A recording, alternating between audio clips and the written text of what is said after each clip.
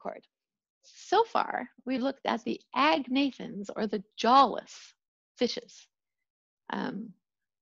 They were the hagfishes and the lampreys. So they lacked some of the features that our Gnathostomata have. In particular, they lack the 4 limbs of the tetrapods. So the first tetrapods are the amphibia. Now, what's really interesting about the amphibians is that they are the first animals to migrate onto land. They're the first animals to migrate onto land. But, and this is very important, they're not completely independent of water. They're just not completely independent of water, the amphibia.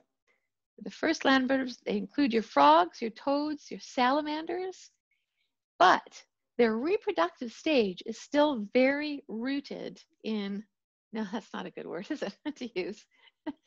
It's still dependent on water. Yeah, so here are the larvae, the tadpoles. Hang on, sorry, oops. Tadpoles. And the tadpoles have gills.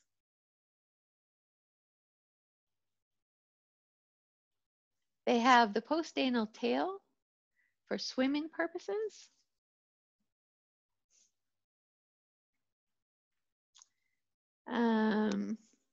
So there's classifications now that are a little bit different.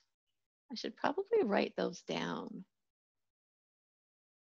The tetrapods. I just said frogs, toads, and salamanders, but they're divided into clades now. Let me give you the clade names. They're named a little bit differently. Urodela, that's the tailed ones. So those are the salamanders and newts.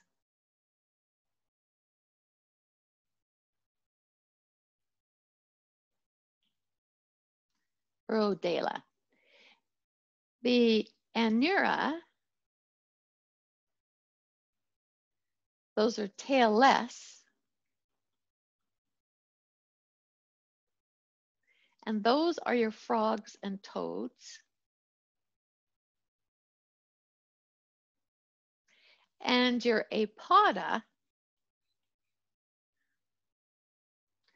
those are legless ones. And those are your caecilians, they're called, which kind of look like worms, but it turns out that they're an amphibian. They live everywhere.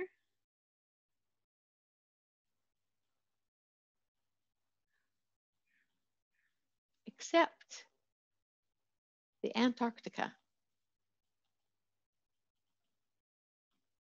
Their skin breathes. They depend on their skin for breathing. But they have rudimentary lungs. They do have rudimentary lungs. But their skin is very interesting. So they have, what's it called? I think it's pulmocutaneous breathing. So they breathe through their skin, but they also have rudimentary lungs. So they do need to be in a moist environment because of the skin breathing. So moist environment is important for amphibians. So they're really tied to water in a lot of different ways. Yeah, so the tadpoles have gills, they have the tail, but they don't have any limbs. They don't start getting those until they metamorphose. metamorphose. They metamorphose into the land form. So they grow legs. It's quite gradual. It doesn't happen right away. The jaws become larger.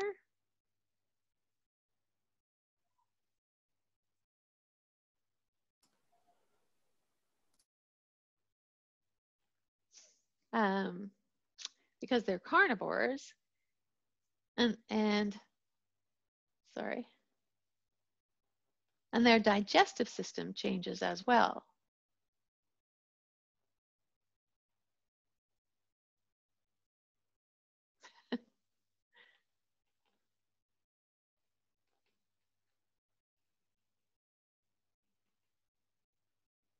So the digestive system changes for eating land kinds of insects that they eat. They develop lungs as they metamorphose.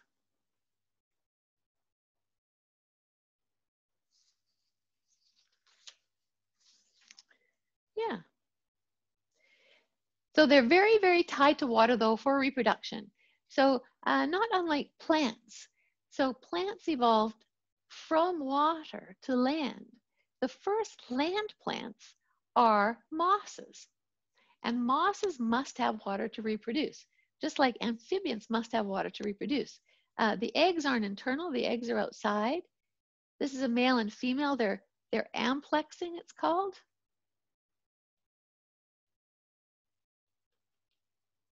That's where the male squeezes the eggs basically out of the female and then drops sperm over top of the eggs to inseminate them.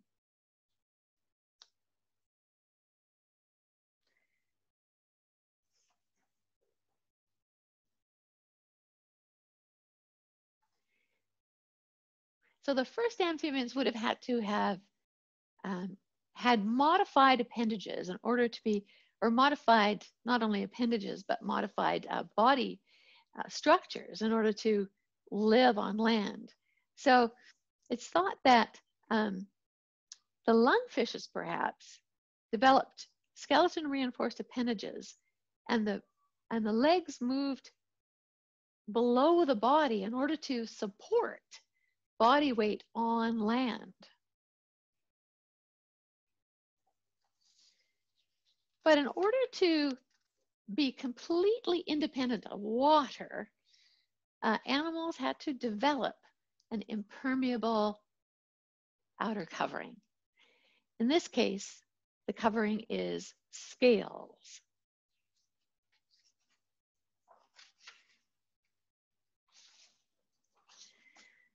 Yeah, so reptiles have more terrestrial adaptations than amphibians have. Waterproof scales, and they have a shelled amniotic egg. So from now on, the animals that we talk about are called amniotes because they have a specialized egg.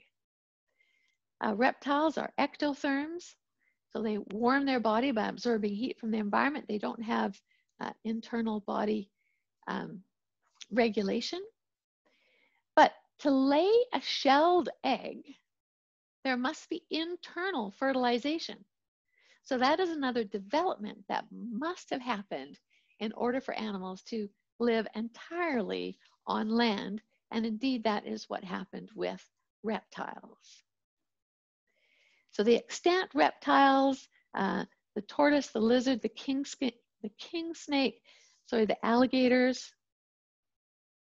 So let's see, where can I write this? Reptilia. Okay, so I'll write it here. I have some room. What do we have with reptiles? Reptiles are tetrapods. No.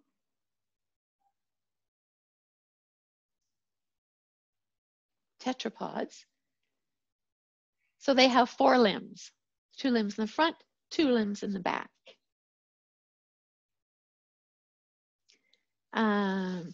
What else do they have? A key adaptation.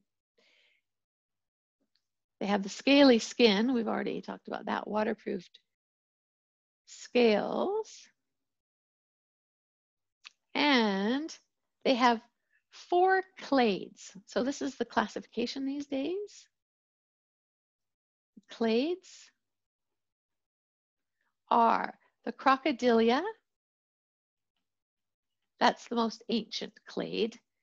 About 84 million years ago is when they arose. And those include your alligators, your crocodiles, and your caiman.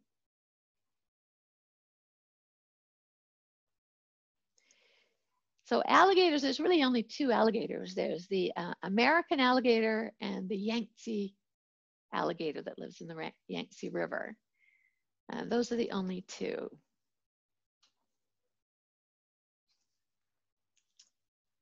So the crocodilia, where was I going with that? Yes, Sphenodontia. No, that's wrong. It's spelled Sphenodontia. So the Sphenodontia, there's only 1 genus, the tuataras. And they're found in New Zealand. That's the only place that the tuataras are found. The squamata,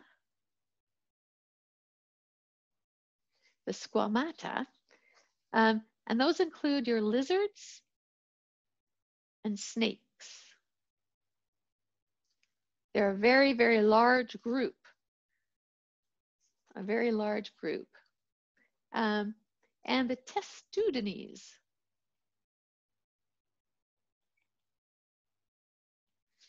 The testudines, which are your turtles and tortoises.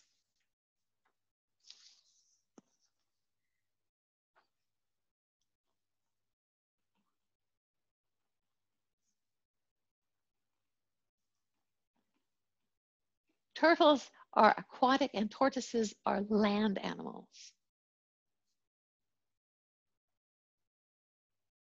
Yeah, so there are some examples. This is a desert tortoise on the upper left, a lizard, upper right, a king snake, the lower left, and an alligator on the lower right. So a sea turtle. So they are characterized by this shell. So turtles have, it's a bony or a cartilaginous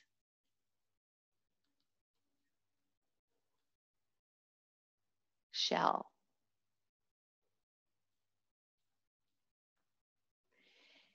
Yeah, so it has 2 surfaces. It's got a carapace and a plastron, the ventral surface. It develops from the ribs.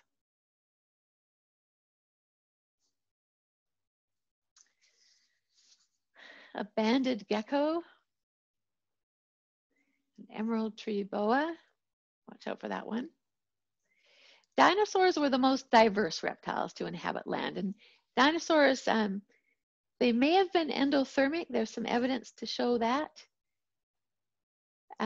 They, however, disappeared at the end of the Cretaceous.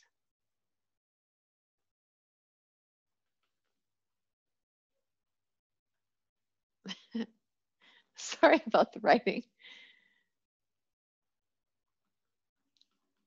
Something about the pencil keeps changing. And so I can't put my hand on the screen now. Anyhow,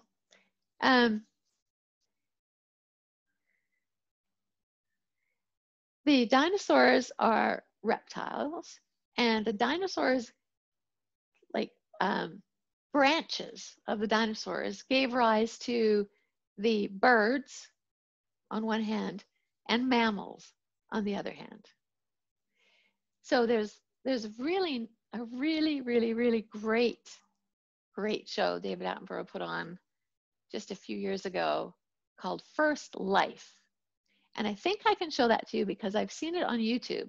So I'm going to check out the YouTube version and see that that it's a good quality so I can show it to you.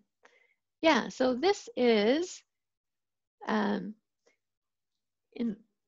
this lecture is still called the class Aves, but I think nowadays they're not. I don't know what the clade is now. I'm not sure what the clade is called, but we used to call them aves. Yeah, they have scales. So I'm going to show you a documentary that I made about the Pacific great blue heron, and you can see the scales on their legs. They have amniotic eggs, like other reptiles. This is one of the first feathered dinosaur, the Archaeopteryx. That shows that quite clearly that those are feathers. But it has the long tail of the reptile, so it has a lot of the reptilian features. But birds are characterized by wings, of course, feathers, and they are also endotherms. They have hollow bones for flight, and they have a keratinized beak. And there's many, many versions of birds. This one here is the Pacific great blue heron that I'll show you a documentary on. These are flamingos. And this is, I forget, a gull of some sort, I think. It has a very gull-like head. Yeah. So these are snow geese. And if you get a chance this winter, take a look in Ladner.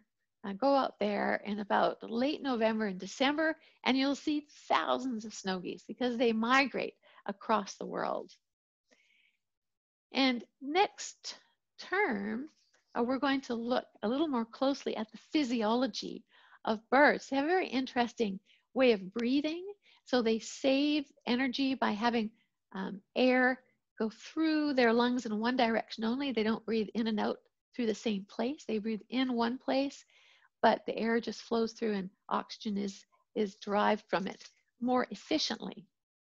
And they have a four-chambered heart. And, you know, being an endotherm and having a four-chambered heart, it used to be thought that birds were more closely related to mammals, but it turns out that they're not. They really are flying dinosaurs, essentially.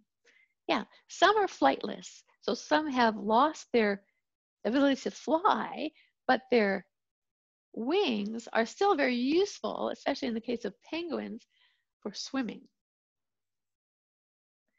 So that brings us to the end of the birds. Okay, thanks for watching. I'm just going to turn that off.